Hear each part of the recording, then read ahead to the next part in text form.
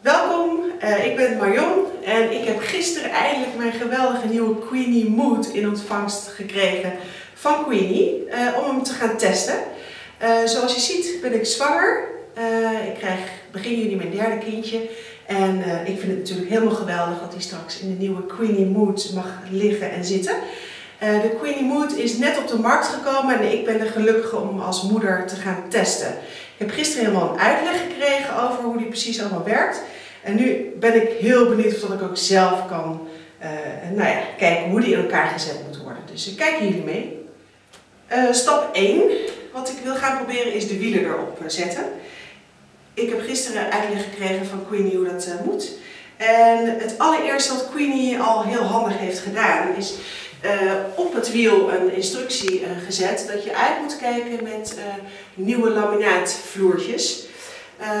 Dit rubber kan een beetje afgeven, zeker als je hem lang laat staan. Dus zorg ervoor dat hij op een goede plek staat als je hem niet gebruikt. Als hij is ingereden gaat het er wel weer af, maar vooral als hij nieuw is, dus even mee uitkijken. Gaan we beginnen met de achterwielen. Die haal ik eraf. Op het wiel staat de richting waarin het wiel moet rijden. Die kant moet hij op, dus hij moet aan deze kant. Dat is 1. Het gaat eigenlijk heel simpel. En dit is het tweede wiel. Nou, dat zijn de achterwielen. Niet zo moeilijk. Hier zit een extra beveiliging dat het frame niet in één keer kan uitklappen. Want een geweldige feature van de Quinny Moodd is dat hij heel eenvoudig uitklapt. Moet even kijken hoe dat ook weer ging. Oh, hier moet hij los. En dan veert hij automatisch. Hoe geweldig is dat? Achterwielen zitten erop. Nu gaan we de voorkant doen. Makkelijk is om hem even zo te zetten. Voordat we dat trouwens gaan doen is het ook handig om het boodschappenmandje erop te zetten. Dat is deze. Die moet namelijk achter de wielen bevestigd worden. De voorwielen. Zo hangt hij even goed. Dit zijn de voorwielen. Volgens mij is het een kwestie van een soort... Nou, simpel. Daar zitten ze, de wielen. Dat was stap 1. Volgende stap is nog even het boodschappenmandje vastzetten. Dat gaan we doen en we gaan die geweldige wandelwagen inzetten, erop zetten. Die er zo heel cool uitziet. We beginnen eventjes met klittenbandjes vastmaken. Nou, dat spreekt eigenlijk voor zich volgens mij. Denk ik, hoop ik. Ja. Gewoon omheen vouwen eigenlijk. Hetzelfde geldt voor deze kant.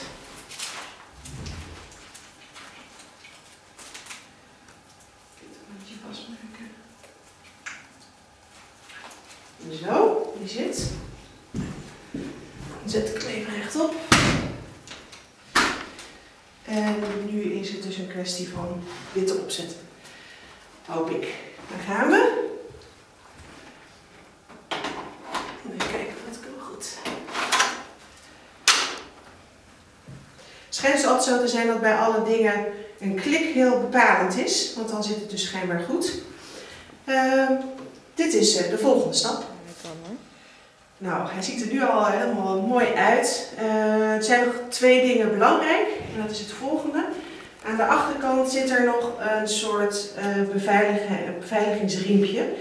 Die is er speciaal voor gemaakt, zodat als hij is ingeklapt, dat hij voor de zekerheid niet spontaan uit kan klappen, omdat er zo'n automatische veersysteem in zit. Handig is natuurlijk om dat niet zo te laten slingeren. Wat Quinny zegt is om dit in elkaar te zetten. Hier zit een klein stukje klittenband waarbij je hem zo op elkaar kan plakken. En wat ik gisteren zag is dat ze nu er hier dan nog even tussen frummelen. Zodat je daar gewoon verder geen last van hebt. En die mooi is weggewerkt. Volgende ding is het veiligheidsgedeelte. Het is een heel gaaf ding. Het is niet echt een heel erg veiligheidsbeugel, maar meer een soort T-stuk. Waarbij kindjes het schijnbaar heel leuk vinden om als een stuurtje te gebruiken. Wat we hiervoor moeten doen is eerst dit stuk verwijderen. hieronder zit een soort knop die je in moet drukken. En dan schijnt dat er heel makkelijk uit te halen te zijn. Even kijken hoor. Nou, dat ging dus helemaal niet zo makkelijk. Ik dacht, ik doe dat even, maar misschien hebben we straks nog een man nodig. Ik hoop het niet. Ik ga het nog een keer proberen. Ik denk dat ik hem even ga kantelen. Zo. Hier zit dus die knop. En kijk of ik hem misschien zo uit ga krijgen. Ja, jongens, ik heb hem. Dit is dus het stukje waar het om gaat. Ik ga even weg. Dit is het T-stuk. En nou is er nog iets aparts aan het ding. Hier zit namelijk een elastiekje aan. Zodat als je hem af en toe eventjes eraf kan halen, dat je hem even zo kan laten hangen. Om bijvoorbeeld beter bij de beentjes te kunnen, of bij de voetenzakken, of bij veiligheidsbeugeltjes of riempjes.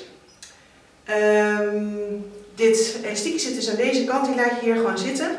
En die moet je dus blijkbaar, als je hem in hebt geschoven, via deze kant zien eruit te vissen en vast te maken. Dus dat is nog wel even een uitdaging. Ik ga het nu even proberen. Ik schrijf hem er gewoon in. Dat is inderdaad niet zo moeilijk. En dan zit hier dus, ja, oh, dat gaat vrij simpel. Het elastiekje. En die klem je dus achter deze uitsparing die hier zit. Nou ja, dat was het. Dat was eigenlijk best wel makkelijk. Dus zo. Hij kan weer. Volgende stap die ik wilde laten zien is de voetensteun. Die moet nog even uitgeklapt worden. Even kijken hoe dat het handen zitten. Volgens mij met die grijze knoppen. Overigens heeft Quinny alles grijs gemaakt aan knopjes die je kan verstellen. Dus dat is op zich ook wel handig. Hier zitten die knoppen. Die druk je in en dan vouw je hem dus uit. Oh, wacht even. Even kijken. Dat gaat dus niet. Dat had ik eerst moeten doen. Dan ga ik dus even eerst het stoeltje opnieuw eraf halen, denk ik. Grijze knopjes omhoog. Het ding eraf. En dan had ik hem dus vooraf even zo moeten doen.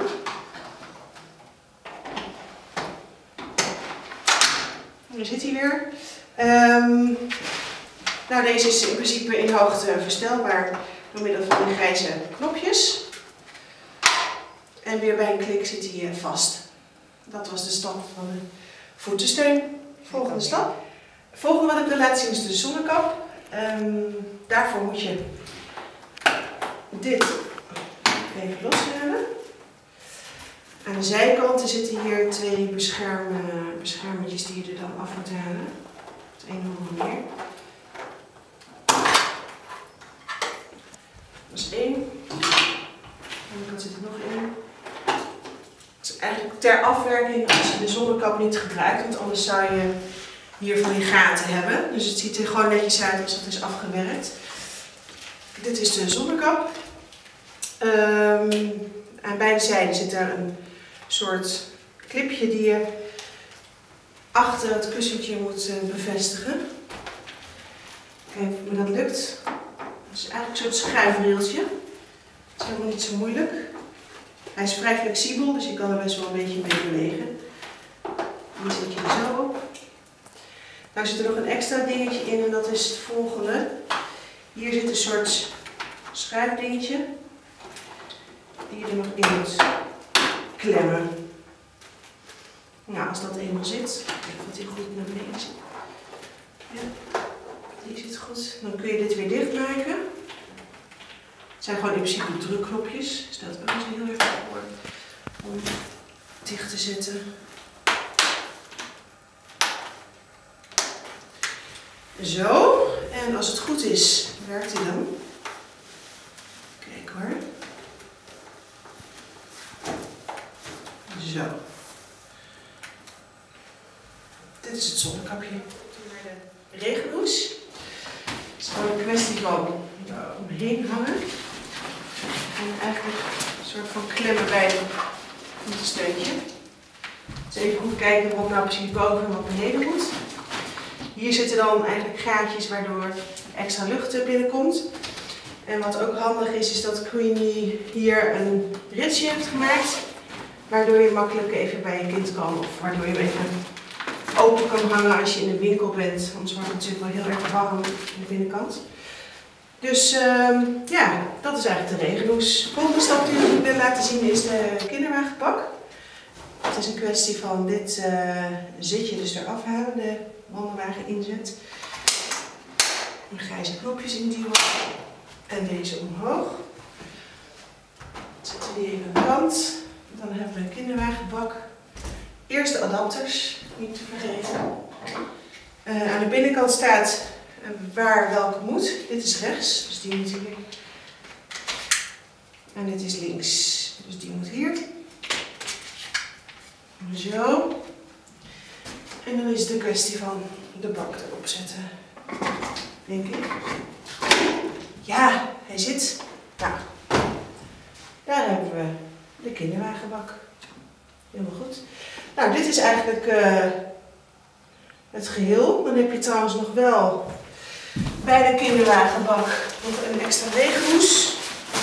Die kan ik nog even snel omhangen om te laten zien. Hop. Deze hier.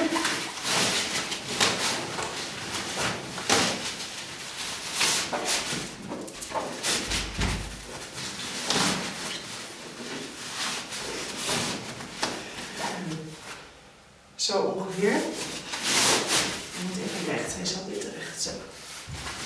En dan zijn ook weer gaatjes om te luchten. Hier zit nog een extra ritsje die je dicht kan doen. En ook hier zit weer een rits om extra zuurstof in te krijgen. Om even te kijken of alles goed gaat. Dat is de regenhoes. En wat dan ook nog meegeleverd wordt met de kinderwagenbak is een muskietennetje. Dat is deze. En die heeft een bepaalde bevestiging waarbij er van die knoopjes zitten. Die moet je hier aan de zijkant bevestigen. En dan span je hem aan. Het is niet handig.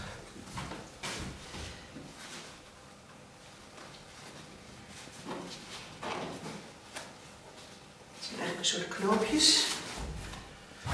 Dan hoop ik alleen wel dat ik hem op de goede manier bevestig.